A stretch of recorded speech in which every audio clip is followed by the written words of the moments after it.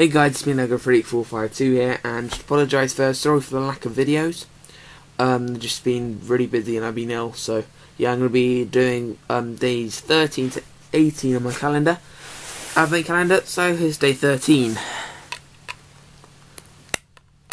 can just get it on the board. No, doesn't matter. Here is the Lego Star Wars Gonk Droid. I really like this little thing. I would class it as a minifigure. It's a brand new design from the, I think it's 2002 version, which went into the old Jabba's Palace. It looks very cool. Got some nice detailing here. Got the feet, yeah. There we go. That's day 13. Day 14 is something very cool. It's like a weapons rack. So you got all this stuff here. You get a double lightsaber, which is a hint to what's to come, I think. A Sith, obviously, and then you got a rifle, and you have just a regular blaster pistol. Really nice little design there. You got a pretty rare piece here. Yep, that's day 14. Next is day 15. You have a Snowtrooper. This is my first Snowtrooper minifigure. Interesting thing about this minifigure, it does have a reversible face. And the new 2012 Imperial Troopers, they have a face like that. As you can see, the face. Yep, and it doesn't work if you just put the face like that. It just looks weird. So what you do, you turn it around like so, and you just put it on, and it looks far better. It's my first Snowtrooper. Here's the little helmet which you get. The backpack is attached onto it. The last set you can get this minifigure in is the, I think it's the, it's the Imperial Troop Battle Pack of 2010. But you can get this set in the 2013 Hoth set. Can't remember what it's called. Hoth Battle or something, so you can hear any noise. Yep, that is day 15.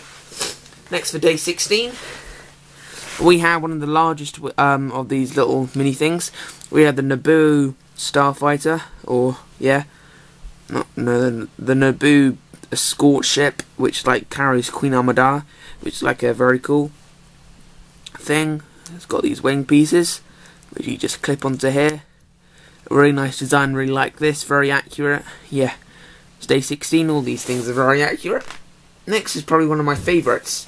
It is the Naboo Security Speeder. I really like this. You can see this thing in episode 1. It got a feature, you can like position the cannon, as you can see here. And yeah, got this is the cockpit area. Nice design. It's interesting how they built this. And finally is a figure which I do have, but in a different version. It is the Lego Star Wars Rebel Trooper. As you can see, it has just a regular Rebel Trooper helmet. Let's have a look at his face. Look at him there. As you can see, it's got some white pupils. And here is the 2008 version of this minifigure.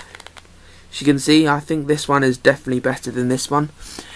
This minifigure is from the 2008 Battle Pack, Rebel Trooper Battle Pack, which I do have 2 of. I won't be doing a review on it though, because I don't only have the minifigures. I lost all the pieces for the 2 speeders. Yeah, so that's the 2008 version, and here is the 2012 version. It's got the same torso piece, the same legs, but the face print is a lot better.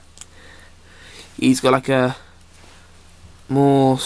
This feeling with me was more stern looking, but this one's like more like, yeah, a lot better. Okay, that's the end of this video, and yeah, please watch out for day 19, which I'm going to open now. And yeah, I'm really sorry about the lack of videos. Okay, thank you very much guys, bye.